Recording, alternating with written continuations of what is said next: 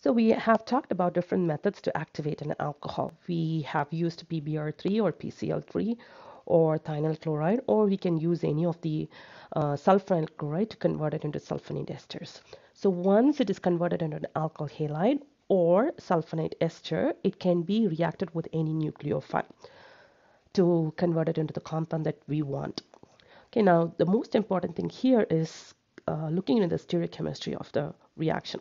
So for the first reaction, where you reacted with PBr3 and then converted into alkyl halide, and then that alkyl halide, when it is reacted with methoxide ion, it actually resulted in retention of the configuration. Look into this. You have wedged bond on both the sides, both the reactant and as well as the product.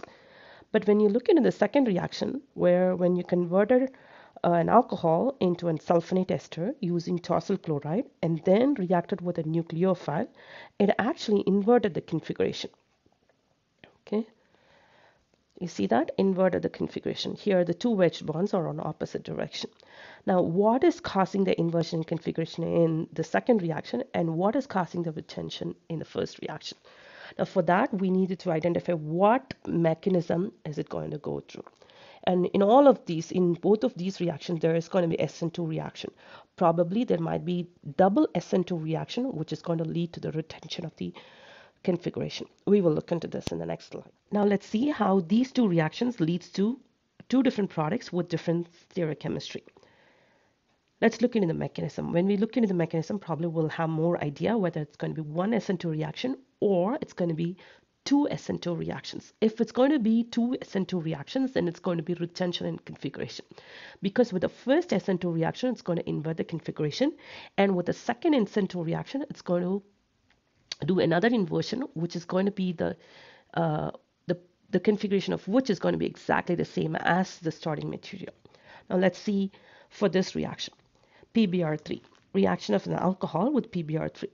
Now the first step here is the alcohol is going to be converted into a good leaving group. So for which, if I'm going to draw the PBr3, the alcohol with its lone pair of electrons is going to go attack the P, and then the bromine is going to leave. Let's draw the structure out.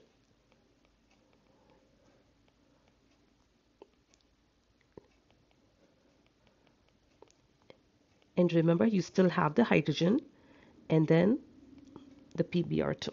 And this oxygen is going to be positively charged. And you have your pyridine, which goes and abstracts this hydrogen and neutralizes this positive charge on oxygen. Okay, and the product right here is going to be, so until now there hasn't been any SN2 reaction. This is your product, right? And a dashed wedge. Now your SN2 reaction happens where the Br minus is going to come in a direction that's opposite to that of the leaving group, and the leaving group is going to leave. Here is your leaving group. Okay, let's write down the product for this.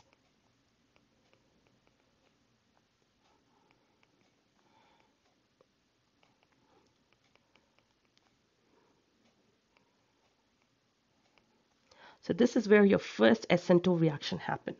Now what's the next reaction? You have to react it with CH3O minus, right? Now remember, this is again a nucleophile which needs to go attack in a direction that's opposite to that of the leaving group. Your new leaving group now here is bromine. Okay, and your nucleophile will need to go and attack the carbon in this direction. Okay, when it does so, it's going to give you the inverted configuration.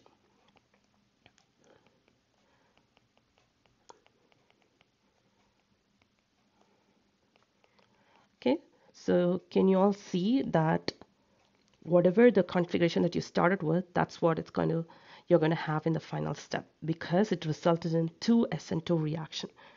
Here is your first SN2 reaction, and with that there is an inversion configuration that took place, and with the second SN2 reaction there is a second inversion, and therefore your final compound should have exactly the same configuration as what you started with. Now let's see what is happening in the second reaction. The second reaction, we have exactly the same alcohol But here in this case, it reacts with the TsCl chloride. Let's draw the structure for TsCl chloride.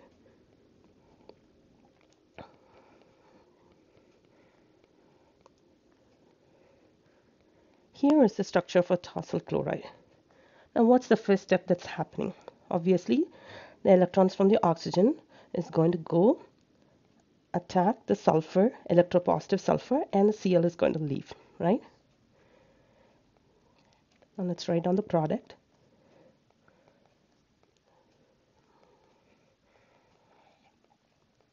And remember, the hydrogen is still intact, and it's going to have and the oxygen is going to have a positive charge on it.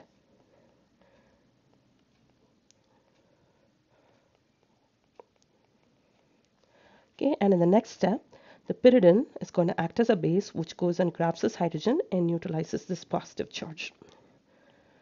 Okay, let's write down the product for that. So now you have created your sulfonate ester.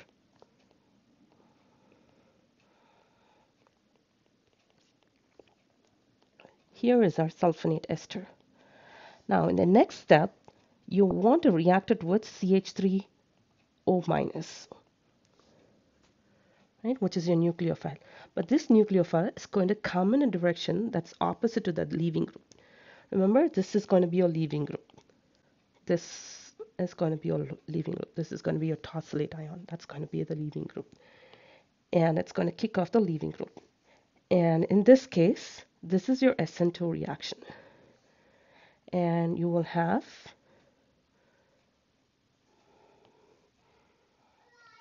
let's write on the product.